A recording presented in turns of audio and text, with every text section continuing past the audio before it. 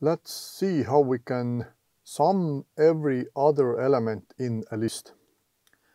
So here is an example. So we have some list and we want to take the first and the third and the fifth and so on. So every other element or every second element from the list.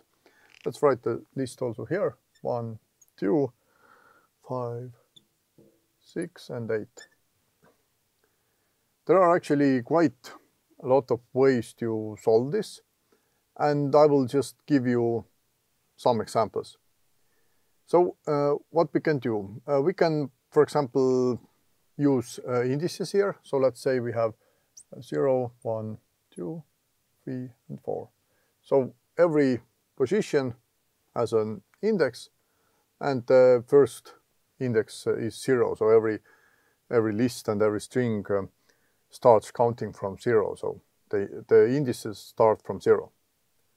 And what we can do, for example, we can see that to take every other element, we can say that if the index is even number, we will take this element. And in order to do that, we can use enumerate. Enumerate is a way to get the elements from list, but in addition to the value of the element, you also get the index of this element. So let's see how can it be done. So I will use for a loop, and usually I would write something like that. Let's write list numbers here, 2, 5, 6, 8. And I would probably do something like that for a number in numbers. And here I will just take the values of those elements. But we can use function called enumerate, and we will add the list as an argument for this function. And now instead of taking only the elements, we also get the index. So for every cycle I get two values. I get index and I get a number. So let's print those out. Print index and number.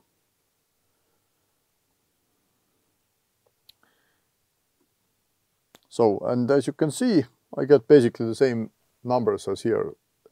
The first one is index, the second one is the value. And now we can basically do something similar as we would do to sum up all the even numbers. But now instead of checking whether the value is even, we just check whether the index is even. So we can do something like that. If index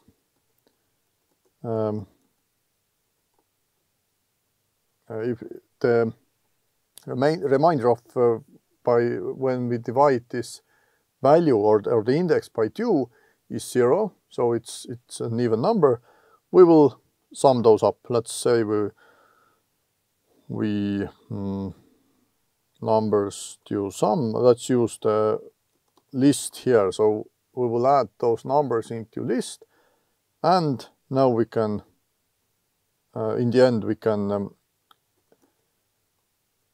we can use sum function, append number here, not the index but the number.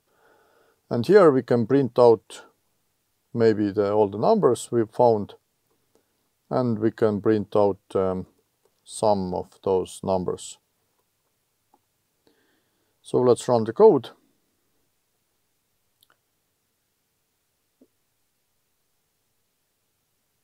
Oh no, that should be number here.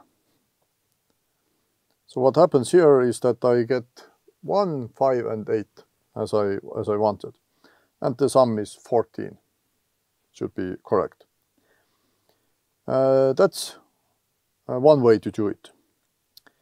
The other way to do it is actually to let's keep this code, is to take into account that I can use range. Range is a function which gives us basically kind of list of integers. So it's basically the simplest way is to get consecutive numbers, maybe from 0 up to certain number. So let's see, for e in range, 10. I will just print out the E. I can keep this code here also. I will just ignore the first part.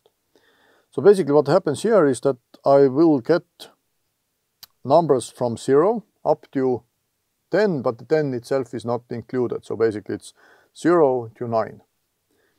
So this is quite good, but still it doesn't help us much. Of course, I could do so that I will just check the value of E, value of I, whether it's even or not, and based on that I can just add the element also into a list and so on. But what we can do with range is that we can use step here. So basically the range accepts 3 values. So the first value is starting value, the second one is the end value, but the end value is not included, and the third one is step. By default the step is 1, so step 1 means that we get every element in a row, but I could use step 2 here. So let's take from 0 to 10 and use step 2. Now if I print it out, I get 0, 2, 4, 6, 8 and so on. So basically I will get all the indices I would like to sum up in the end. So of course the 10 is not suitable for us. We should use length of the numbers. So how many elements we have in this list. This then gives us the count of those elements, and this is actually suitable for us because in this scenario we will have the length of this list is 5. Then it's 5, but as you can see the range, the end of the range is not included. So basically it's from 0 up to 4, so it's convenient.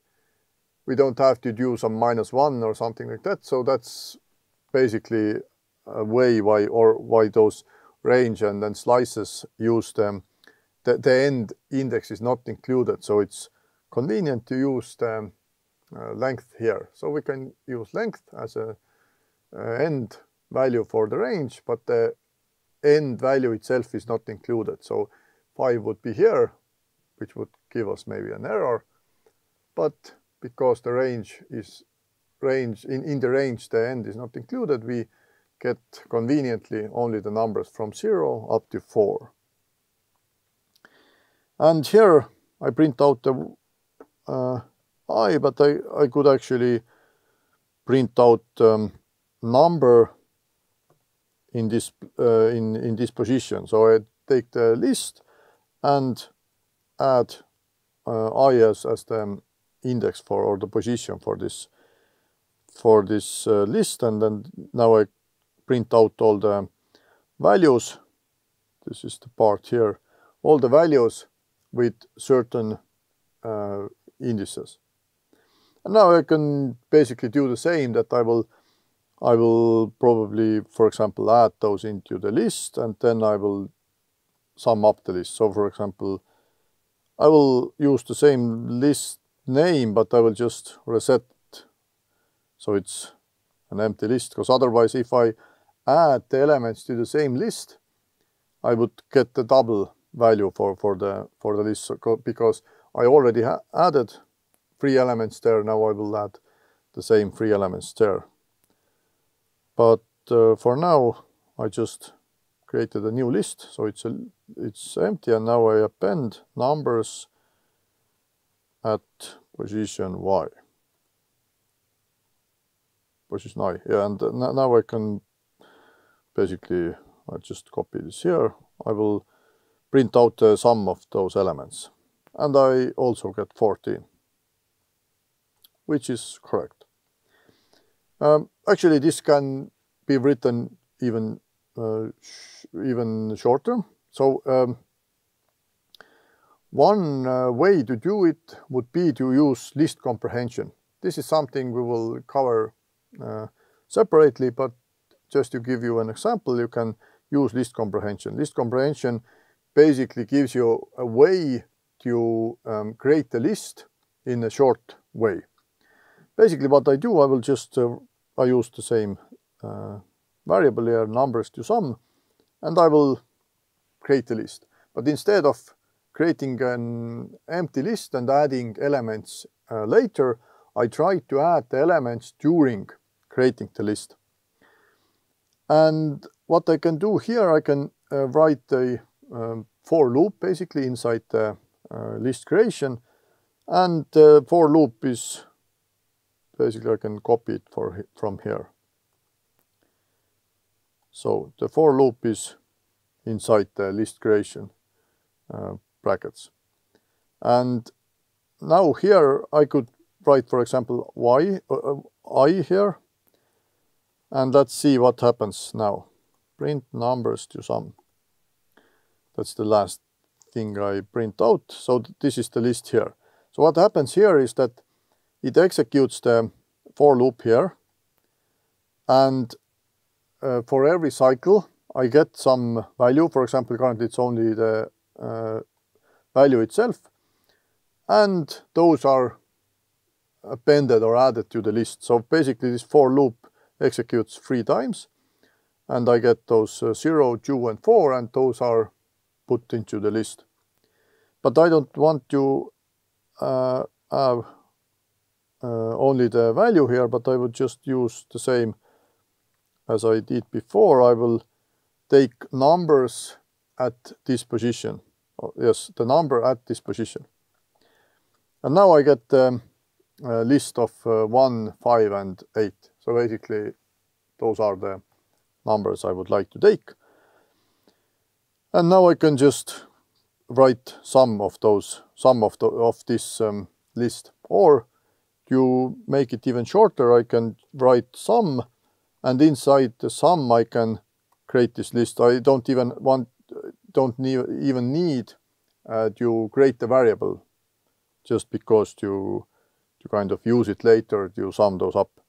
And actually, in certain cases, you don't even need the list itself. So I can write it as that, and this gives me 14. So I can get the sum of every second element in a list within one line of code. But actually this is not important. The important thing is that you can understand how it works, how you can get every second index, and how to use it to get the elements at those positions and how to sum those elements up.